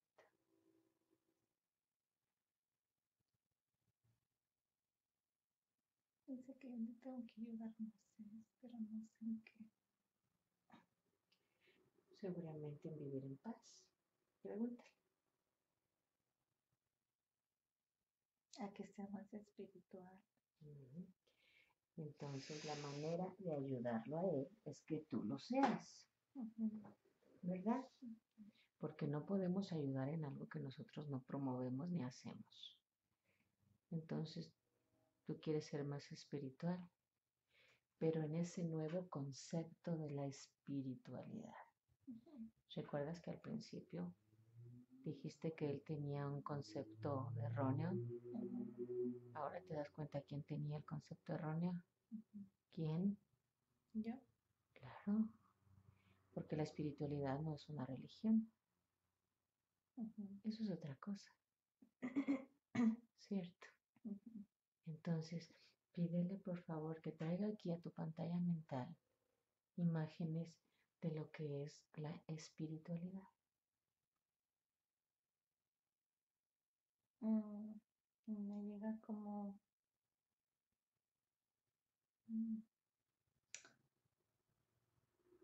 cuando haces yoga y hay como un sol brillante. En un inicio te estaba hablando de desintoxicar, de meditar, sí, de hacer un balance de su vida. Pero eso tiene que empezar primero con quién, conmigo. Por supuesto, así es. Pregúntale si tiene algo más que decirte respecto a esa espiritualidad.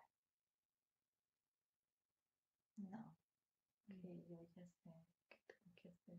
Bien, excelente. Desde este momento te comprometes a soltar los apegos. Sí. ¿Quieres decirle a Israel que te ayude con eso? Mira.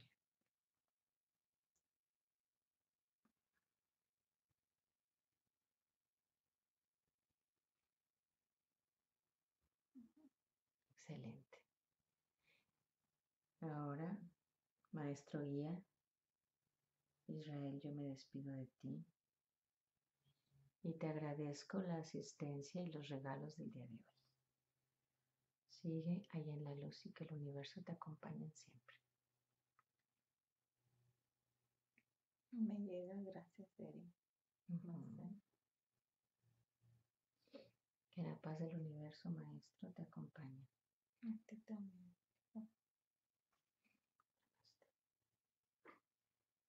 Ahora, Mari, prepárate porque vamos a regresar. Bien contenta, feliz, renovada.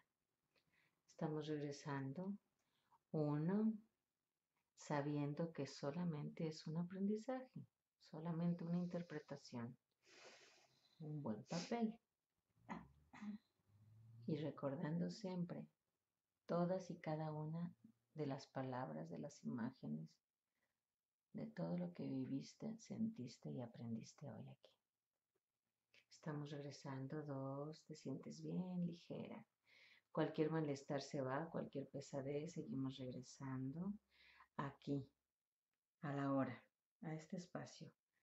Cuando llegues a tu casa dormirás bien profundo, profundo, integrando toda la información que hoy recibiste, sintiéndote libre, mejor, sabiendo que solo es un aprendizaje.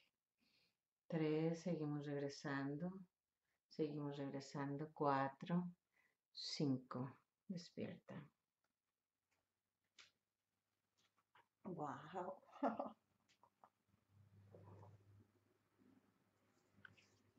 Qué barbaridad. Qué barbaridad. Oh my God. Qué barbaridad. Estuvo muy bonita tu Ery, sesión.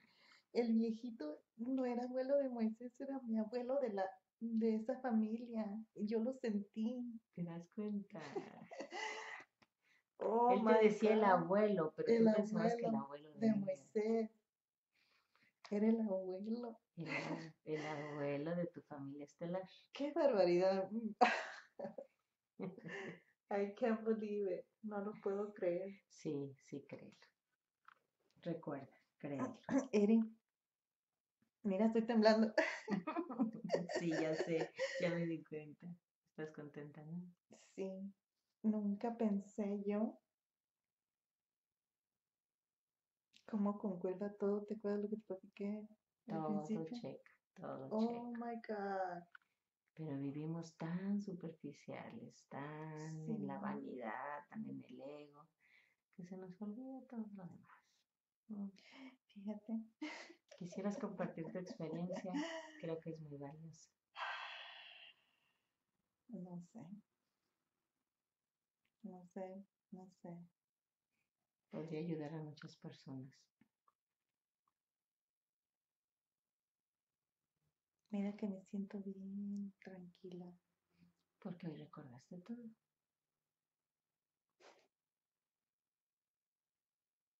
Pues sí. Además son mis cuadritos. Te voy a poner cuadritos. ¿Quieres decir la fecha? Ahora estamos a abril 18 del 2015. Ay, Dios. Del 2015 y estamos en Riverside, en Los Ángeles, California.